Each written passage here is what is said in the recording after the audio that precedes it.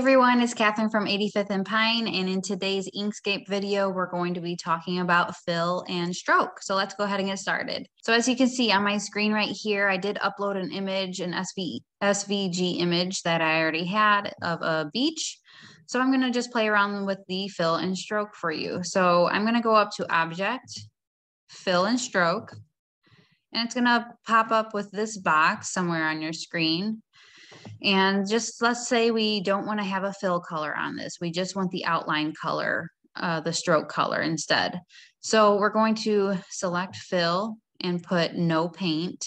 And now that, as you can see, it has no paint, it just has the stroke color to it.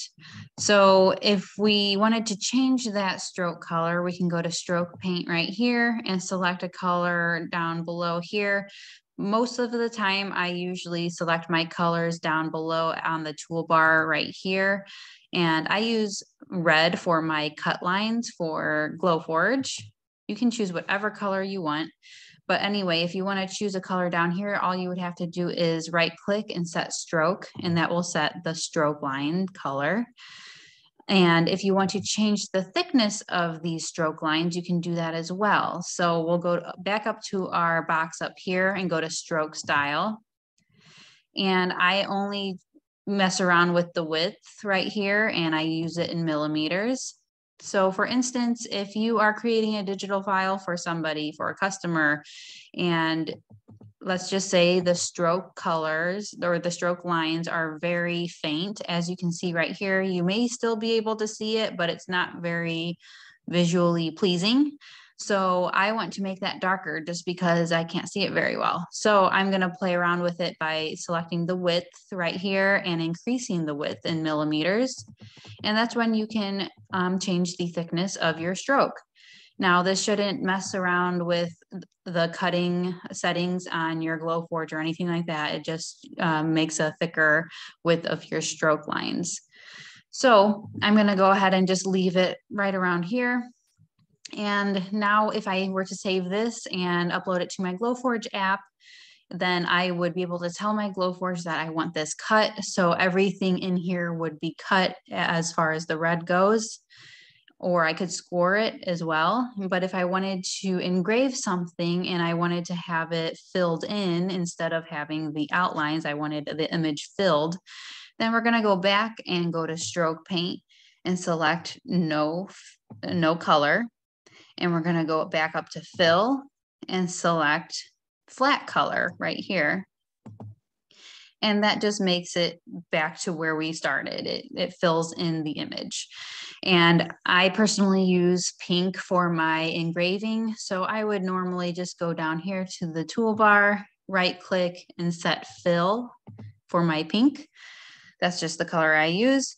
So now when I save this and upload it to my Glowforge app, it will go ahead and allow me to engrave it, and I'll be able to see it how it is right now.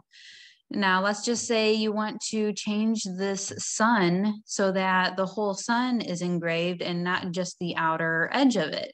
Well, there is a way you can do that. I'm going to go ahead and X out of this fill and stroke, and I'll zoom in a little bit more. So now I can edit the sun a little bit so that it's all engraved. So I'm going to go to the left-hand side right here and select Edit Paths by Nodes. This is the node selection tool. And then I'm going to select my sun. And as you can see, all these little square nodes pop up. And this is where you can actually drag these nodes and edit them and place them kind of where you want them or delete them. And in this case, I'm going to go ahead and delete some. So I'm going to hold down and drag my mouse and select each one of the nodes that I want deleted, or you can simply just click on the node itself. And I'm going to also hold down my shift button while I click each node that I want selected so that they're all selected at once. So as you can see, they're all selected, the 4 that I wanted selected, and I'm going to go ahead and click backspace or delete, and it deletes those nodes, which makes my sun a full sun and not just the outer edge of it. So now if I were to go ahead and engrave this, it would engrave the whole sun, not just the outer edge. So that's just a couple of things that you can do with fill and stroke. I hope that was helpful for you. If you have questions, please feel free to let me know. And if you're interested in buying your own Glowforge machine, please feel free to use my referral code that's in the description box below, where you can get money off. Plus, I would get credits too, which my family and I always appreciate. And if you're interested in joining our new Facebook group, please take a look at that as well. It's called Students of the Forge, where we share helpful tips and ideas. As always, thanks for watching, and we'll see you in the next video.